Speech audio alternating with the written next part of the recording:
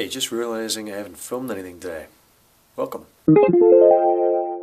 Been sitting here working on the site for about an hour and a half, so I'm going to catch up with this guy, eat some dinner.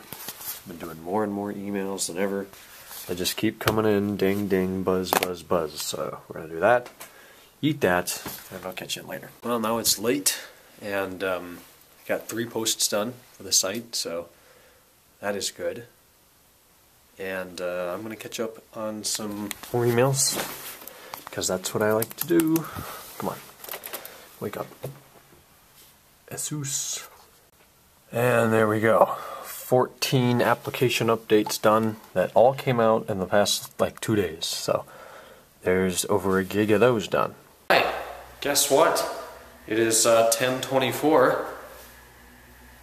10:40. I don't know how to read a watch, guys. I have a couple watches, I don't know how to read them. So I'm out here, just cleaned more brake dust off my wheels. Had a really uneventful day. This vlog's really short, I'm sorry. I went to school, I got stuff did, I came home. I did a lot of emails today. I did about 185 today, and I've got about 40 left that I'm going to try to go in and do tonight.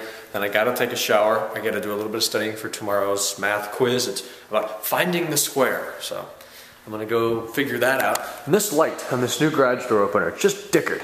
Every time the garage door goes up and down, obviously it shakes, and it's shaking the bulb loose in there.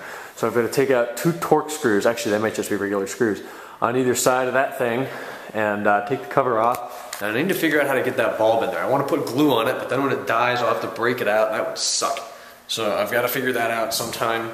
I really want to order the center console for the car, but I can't find it anywhere online. So I'm going to have to go through BMW. And the good thing is they have free shipping, and the sales tax in Akron, where BMW is, a little less, so that's good.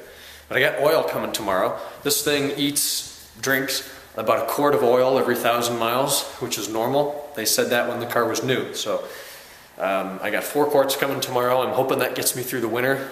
It was like 70 bucks for 4 quarts and $11 shipping from ECS Tuning, I think, or Turner Motorsport, sorry. Turner Motorsport. So that's coming tomorrow. I know when it needs an oil, it goes ding ding. Every 5 times I turn the engine off and just says check engine oil level. So you pull the dipstick on it, and it's at the bottom. There's like 2 dots. And it wants it where that line is in between the 2 dots, and it's like down here. So it's not bad to drive it, but I wouldn't want to take it very far. So the oil's coming tomorrow. It's fast shipping. I ordered it Wednesday. It'll be here Friday. That's great. But aside from that, everything's clean. I have no dust on my wheels anymore. And I'm going to go in, do more work, and put this together. So I'm sorry for a boring day. Tomorrow's Friday. We'll try to do better. We'll try to do better. That's a reference that very few of you will get. All right. Good night. Talk to you on Friday.